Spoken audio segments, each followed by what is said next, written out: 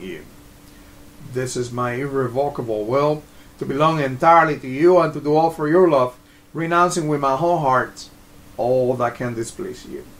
I take you, Sacred Heart, for the sole object of my love, the protection of my life, the pledge of my salvation, the remedy of my frailty and inconstancy, the reparation for all the defects of my life, and my secure refuge at the hour of my death. I pray that you, O most merciful heart, be my justification before God, your Father, and screen me from his anger, which I have so justly merited. I fear all from my own weakness and malice, but placing my entire confidence in you, O heart of love, I hope all from your infinite goodness. Annihilate in me all that can displease or resist you. Imprint in me your pure love so deeply in my heart that I may never forget you or be separated from you. I beg you through your infinite goodness, grant that my name be engraved upon your heart, for in this I place all my happiness and all my glory to live and to die as one of your devoted servants.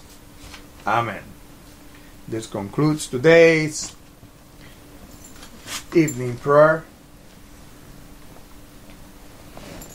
I'm glad you were able to tune in and pray with us today. I hope that you will be able to join us later on when we do morning, afternoon, and evening prayer tomorrow, and that you will be able to join us on a daily basis as we do these prayers every day, 3 times a day, God willing and technology allowing.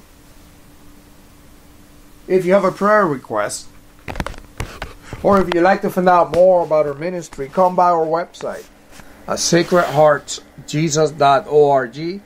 That is sacredheartsjesus.org. When you get to our site, right on the homepage, there's a form. Fill out that form.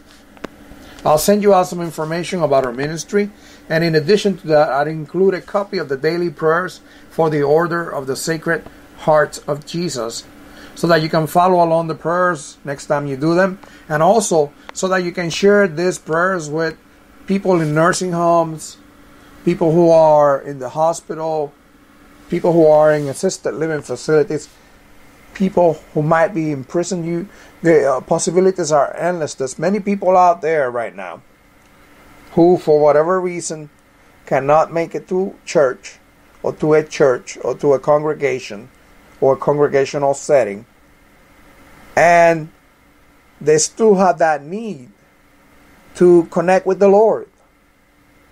Well, this offers them the opportunity. These prayers offer them the opportunity to connect and grow in faith, whatever they might be. So this is a perfect thing to bring someone in that situation. If you have a ministry that deals with nursing homes or assisted living facilities, or a hospital ministry, some people, this is what they do as part of their ministry. Perhaps a prison ministry. Well, guess what? Print some of these copies of the daily prayers of the Order of the Sacred Heart of Jesus, and bring them to people there.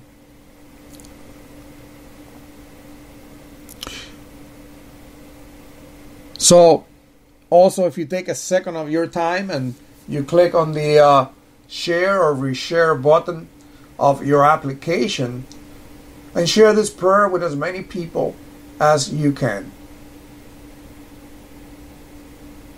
The more people that you share the prayer with, the more people can join with us in prayer. And I tell you, there's power in prayer. There's tremendous power in prayer.